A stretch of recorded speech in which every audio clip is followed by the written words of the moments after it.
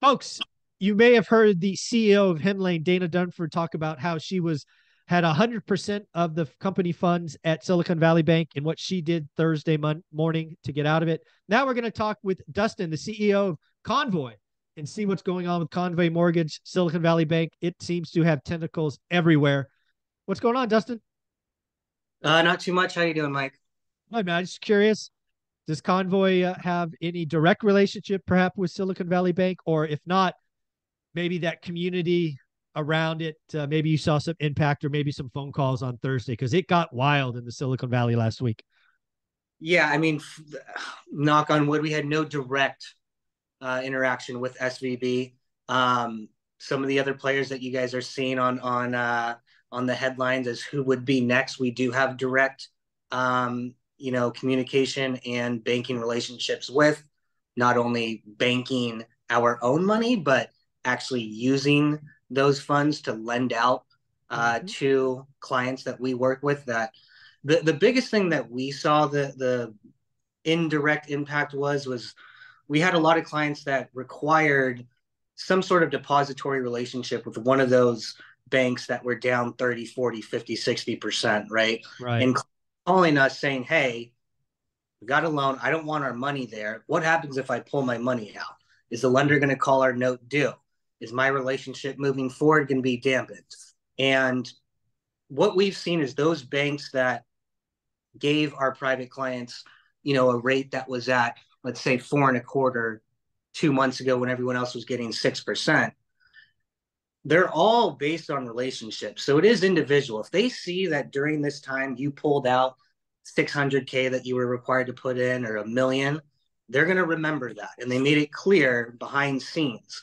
But what's funny is all of the messages that they send, all of the newsletters and emails saying, we're great, our liquidity is fine, we're not exposed to VC, ventures, like we're all good. That is just what they're putting on in the front of everybody. But behind scenes, it's not like that. They're like, you It's funny. touch this money, you're done. Yeah. Well, Like, it's funny. Silicon Valley Bank CEO, right? New CEO has been in the job 3 days or 2 days or whatever it's been. Um, he's now talking about aggressively going after what's called the exclusivity contract, right? yeah, At Silicon Valley Bank, one of the reasons tech companies have all their money at Silicon Valley Bank is because of two things. One, there's this thing called venture debt. And what Silicon Valley Bank did to secure all of that is they gave remarkable rates on venture debt. Again, it's like a credit line to the average person, yeah, rainy day fund, if you will. And but in that, if you took it, you sign an exclusivity contract, which means you have to have your money there. As we know, last Thursday, $42 billion left the system. A lot of that was under exclusivity. Now the new CEO, as of I think it was Tuesday, I read this, is having phone calls with past clients saying, "Hey, we're open for business. All is good. We welcome you back."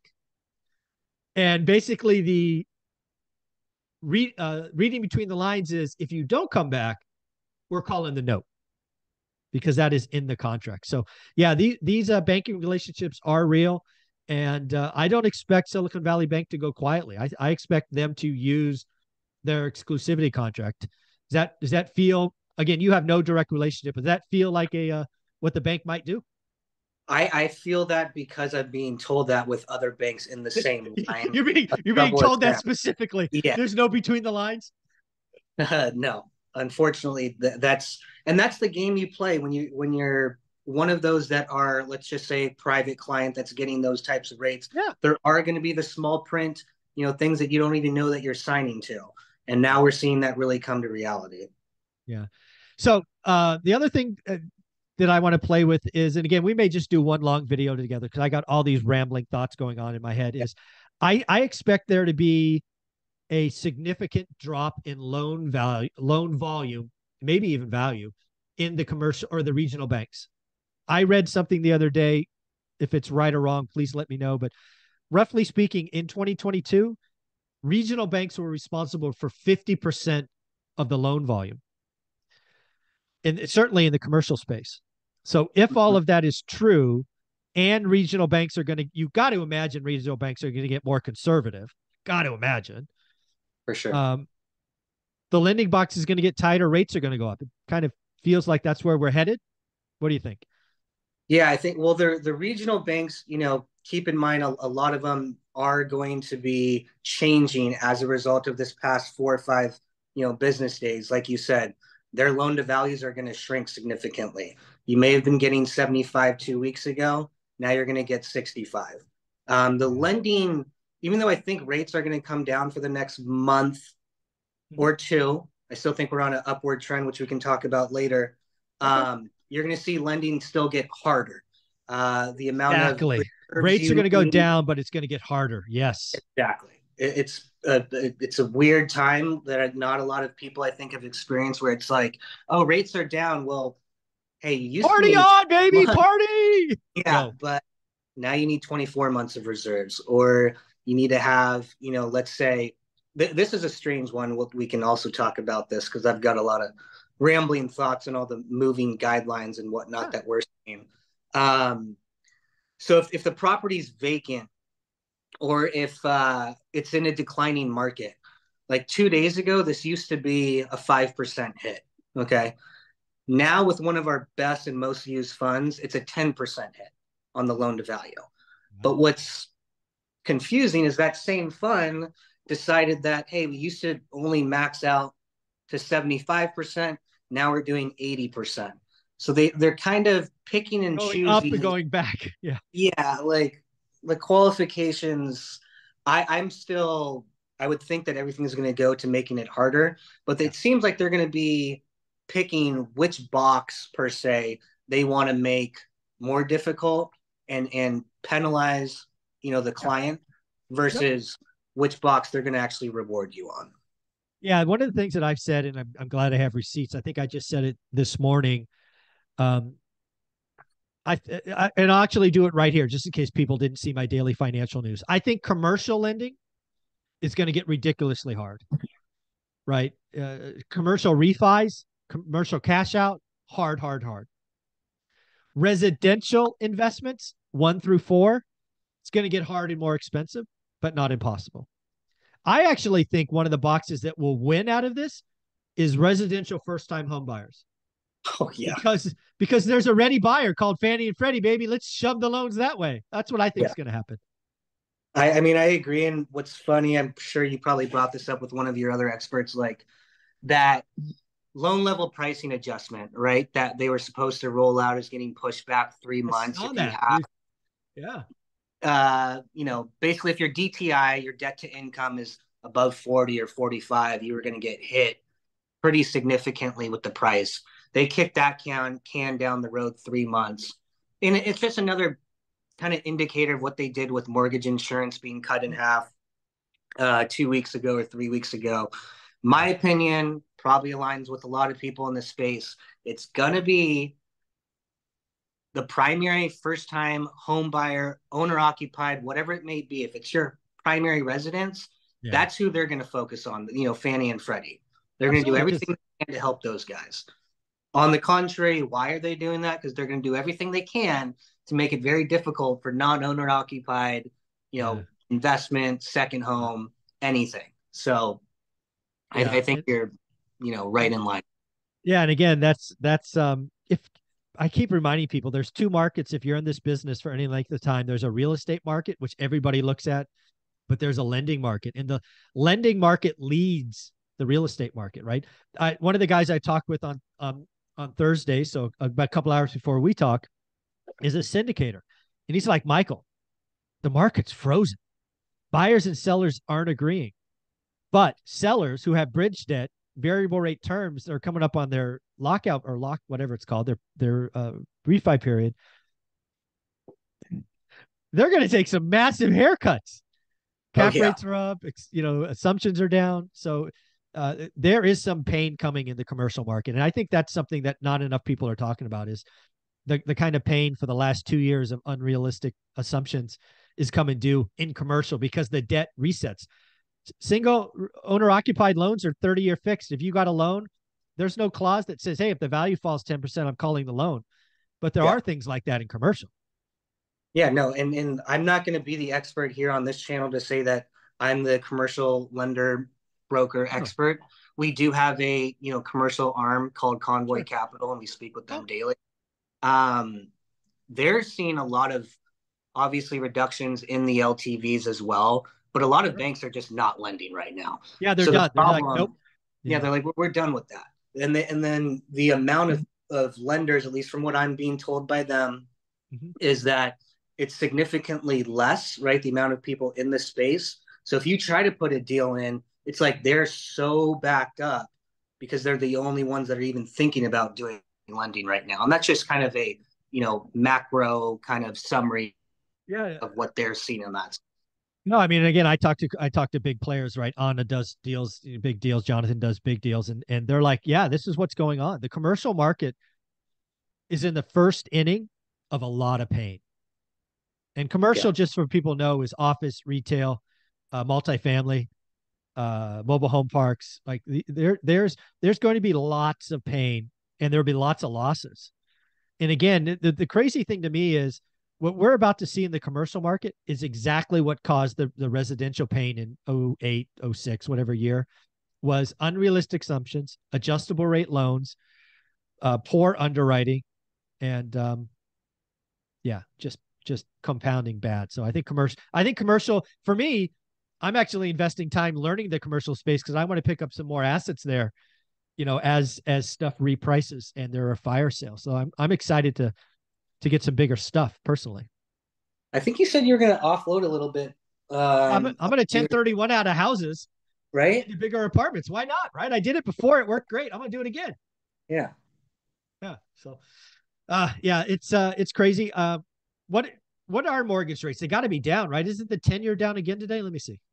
What, 3, 4, 6 or something is my guess. I think I Yeah. saw it this morning when I woke up, but who knows what it's done in the last. Yes, actually, it's all over. Oh, it's actually up now. The 10-year's up. Oh, At wow. what? 3504. But it's Okay. up. I would not have guessed it would be up today, but wow. Well, it's fun. It's funny, not funny, but always interesting to see. Obviously, the spread between the 10 and the 2 has shrunken, right?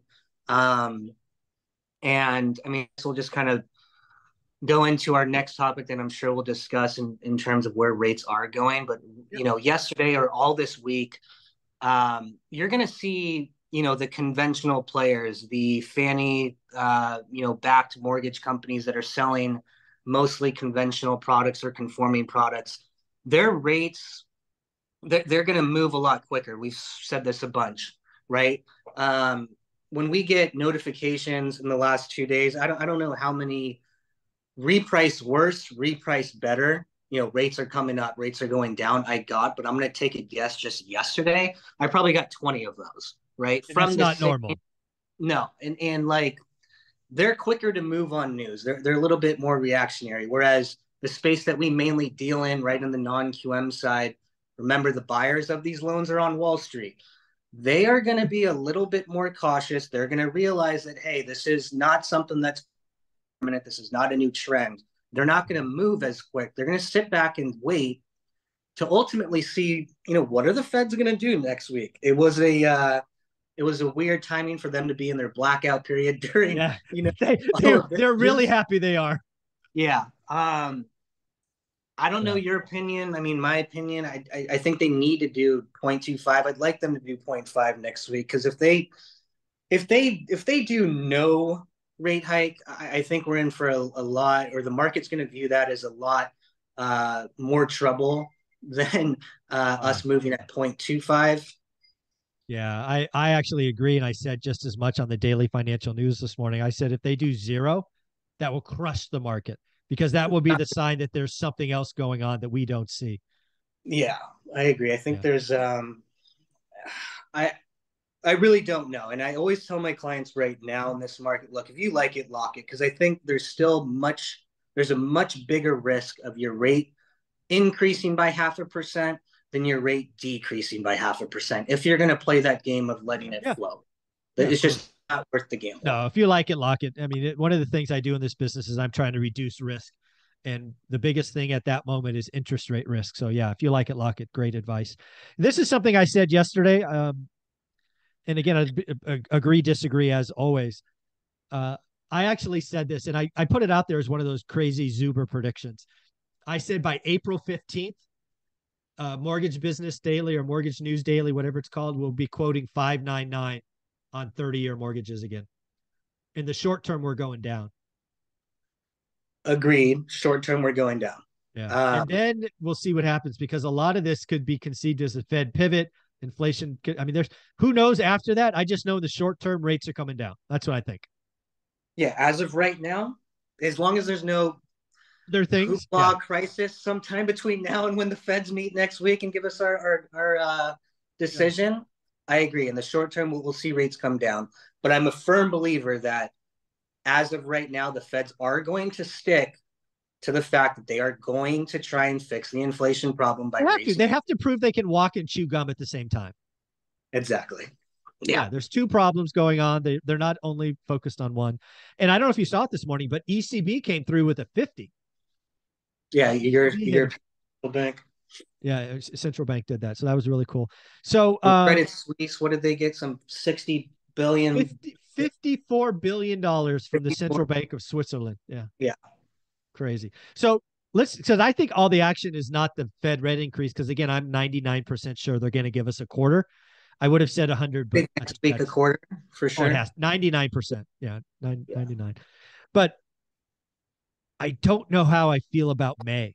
May's the next meeting. The plot chart's going to be really wild. Oh, that's right. That's going to be. So I don't know if you know this, but they actually probably did the dot plot early last week. I bet they're doing revisions right now. For sure. 100. They have to, right? Come on. Like, can I take that back? Can I redo that? I need to do that again. It's next Wednesday. Yeah, Wednesday. Yeah, I'm losing track of time. Next one. So that's going to be fun. Yeah, it's going to be cool. We're going to be talking Thursday. So the big question for me is it one and done? We get the dreaded pause. Do we get 1-2, which is kind of my uneasy call, and then done? Or do they like BlackRock? I mean, I can't believe BlackRock fell for it. Last Thursday, BlackRock said they're going to 6%, which I laughed out loud about. I don't know, but we'll piggyback off that. I don't think I've ever seen the sentiment or the opinion for the terminal rate to go from, at one point a week ago or a week and a half ago, maybe above 6 to now 4.5, or being at we might be at the terminal rate right now, right? That's what people think. And you know what they're calling for the end of the year, right? Have you bothered to look that up this morning? 4. They're calling it to be 4. Like how? Where did that come from? It makes no sense. Like the amount of change we've seen, and it's like, I don't know, 200. In some cases, there were some people 2 weeks ago calling 7, right, on the terminal rate. Yeah, a 300 basis point swing in like 4 days. No, it's just like that's not normal. No. Yeah. Well, one thing I want to close this out with, because this has been kind of a rambling, quite frankly, fun conversation. I've enjoyed it. I want to let you know that a lot of people are sending me notes about Convoy. I think I got 3 or 4 just this morning. You guys are helping home buyers buy homes. They're very happy with you and Jonathan. So I wanted to give you that shout out. But if more people wanted to check out what you guys are doing, how would they reach out? Yeah, you can go to our website, convoyhomeloans.com, and just mention that you came from ORAT. That way John or myself can help you guys out. Yeah, folks, if you don't know, those are the 2 principals of the company. So please put ORAT so you get those 2 guys. If you don't put that, you're just going to get some peon, and we don't want to work with peons. Thanks, buddy. I appreciate you. You got it.